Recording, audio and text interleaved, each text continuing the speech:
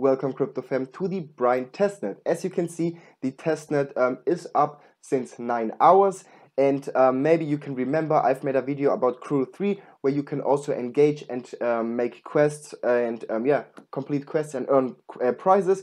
So feel free to check this out, but we are here for the testnet, so let's get right into it. First thing you will have to do is to change your MetaMask wallet to the girly test network. So if you haven't, hop over and just change it to this. Then head over to the Paradigm faucet if you still need some Ethereum. Sign in with your Twitter, put in your wallet address, blah blah blah, do what you have to do, and then you should get some test Ethereum. After this, head over to the Brine website. If you head over there for the first time, you will have to connect your wallet and then sign, I think, 2 messages. So interact with your wallet 3 times to get access to the testnet. And because you also have to confirm you're not a robot. But after this, put in your name and enter a username, and then we should be good to go. And you should see this screen too. Down here, please change it from to the dark mode. It's much better. You already know this. And then we can start using the testnet. So we've got some Ethereum now, but we still need some USDC. So head over to wallets, and then you will see a 0 balance here. If you wanna get some USDC, I think somewhere up here should be a little claim button. Tell me in the comments where it is, because it disappeared after I got myself some USDC. Maybe it's also up here if you choose USDC. It's gonna be somewhere, but I don't know where it is because it just disappeared. And after you click on it, it should take I don't know, 2-3 minutes until it is there. And then when it shows up, you will see you're available to deposit USDC. Then type in the amount and then click on USDC deposit. Finish this, and if you head over to your history tab, you will see your deposits, and you will see 0 out of 2 first, and this can take up to 10 to 20 minutes. So it took me 20 minutes to really start using the testnet, from getting USDC, from depositing, and so on. So just do this, have a coffee, wait until your USDC is up here, until your status is fully successful, and then we can actually start using the exchange on the Brine testnet. Sorry guys.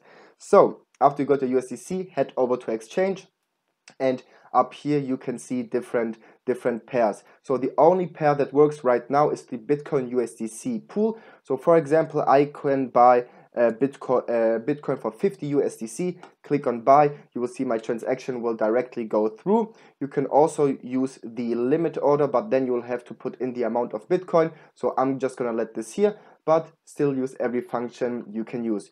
Of course, you can also sell it. Let's say I want to sell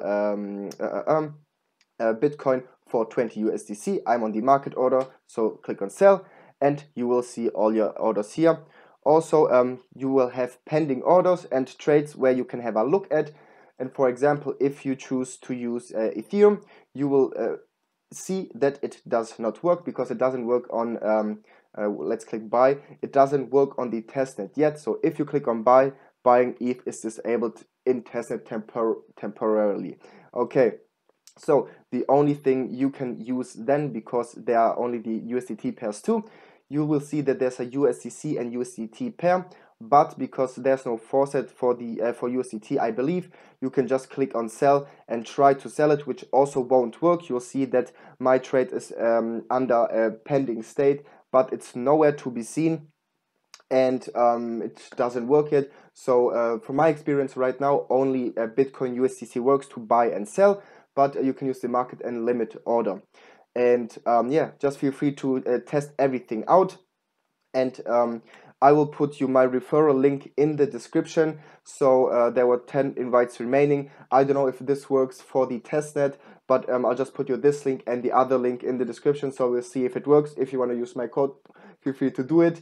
And yeah, this is actually all you can do. You can also check the settings, upload a picture, change your name, blah, blah, blah.